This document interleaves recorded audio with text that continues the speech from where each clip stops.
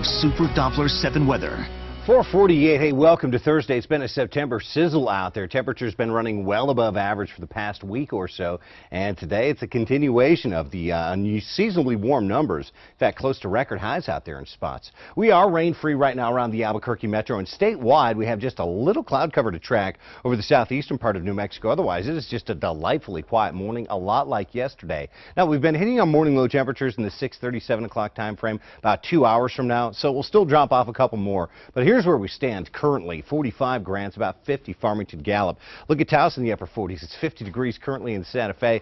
Comfortably cool across the northern mountains in western New Mexico. You look at Albuquerque and then points to the south, it's southeast, and it looks like we're in the 60s to about 70 degrees around Alamogordo and Roswell and Carlsbad this morning.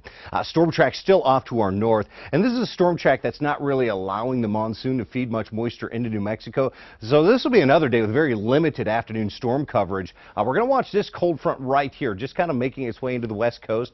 That one will probably get off to our east and then back into New Mexico for Saturday, resulting in some significant changes. But today and tomorrow, basically a continuation of the past couple of afternoons. Now, one thing we'll watch for here, these would be evaporating rain showers around central New Mexico at about the 5 o'clock time period, which could result in some enhanced wind gusts. Right now, any shower coverage would be very, very limited, and we'll watch for another computer model run that'll come into our system at about 5:45 this morning and see if that late day sprinkle threat and wind gust threat is a recurring theme. Now, we look ahead towards tomorrow, and it does look like drier air will move back into northern New Mexico, and any slight chance that showers will be seen across the far south. Here's a preview of the weekend. Now, Saturday will start off with gusty east winds. They'll turn out of the south and southeast by afternoon. It looks like eastern and southern New Mexico will see the best chances for showers and storms, and will probably be right on the edge of the rain chances in Albuquerque. But look at Saturday's afternoon temperature, 80 degrees.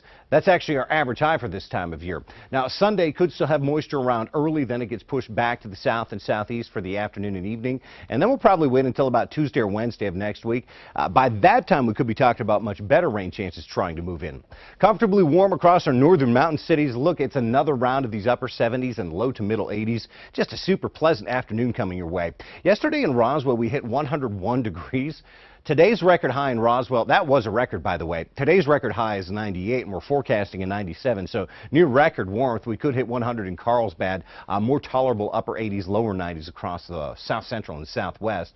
In Albuquerque, our record high is 91. We're expecting an 88, so it's just a couple out of reach, but we could end up maybe getting close to 90 degrees if the winds just kind of kick up right for us. It'll be in the low 80s in the East Mountains and around Santa Fe. Another quiet one to enjoy for our Friday. Saturday, there will be a slight chance for storms. Gusty east winds, maybe a leftover shower for Sunday. Not expecting a lot of weekend rain, but I'll tell you what, Tuesday and Wednesday of next week, we could be talking about some soaking rain chances moving back into the state, something we will really need by then.